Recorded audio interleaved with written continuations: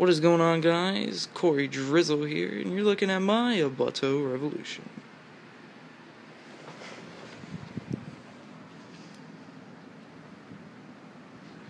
So, this thing is solid steel, as you can probably tell. This thing's it's actually quite a bit smaller than I thought. I thought it'd be bigger, but it's about perfect for me, really. And the seat's just so comfortable.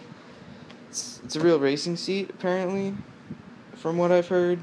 Just they put their name on it, Obutto, little star. Keyboard tray is really, really cool. That's really neat design. I really like that a lot.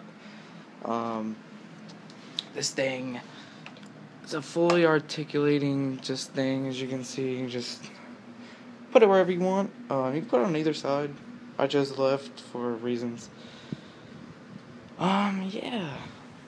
I'm putting a G27 right here where my tablet is.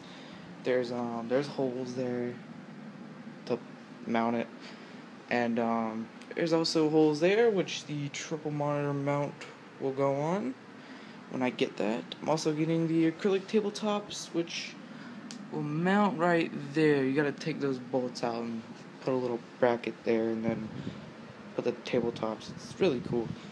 5.1 speaker setup as well. Getting a Z906 from Logitech.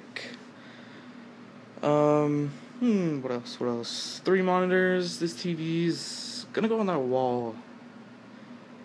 At least that's what I want to do with it. Getting some new headphones too, because look at that. The thing is just hanging.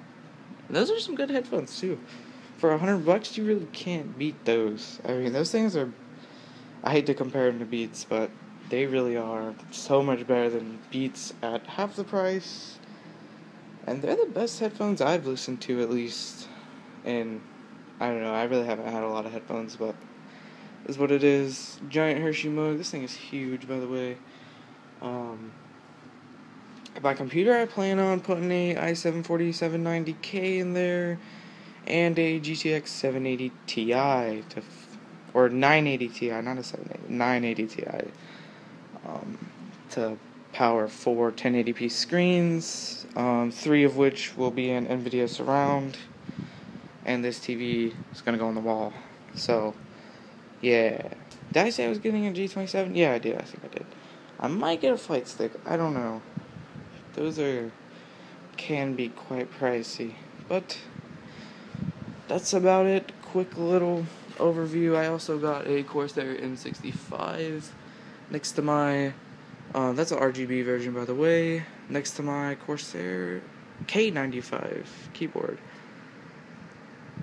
So yeah, the setup is coming together quite well. This thing was really expensive. Like, it retails, before shipping it's like $719, $720, and then shipping is like, at least here to here, from Washington, the state, all the way across the US to Florida, is very pricey, almost $200 basically.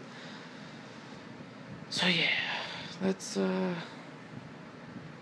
not happy about that, but I am happy with this. It's definitely worth the money. Definitely. Have no regrets of buying this. Didn't think I would, and I don't. So yeah, I really like it. That's gonna be it.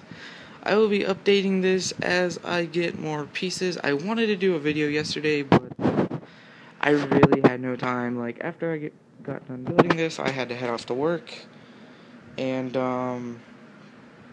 yeah, that's about it. This thing came in 2 huge boxes. I mean, the box that the chair in was almost as tall as me, and I'm like 5 foot something.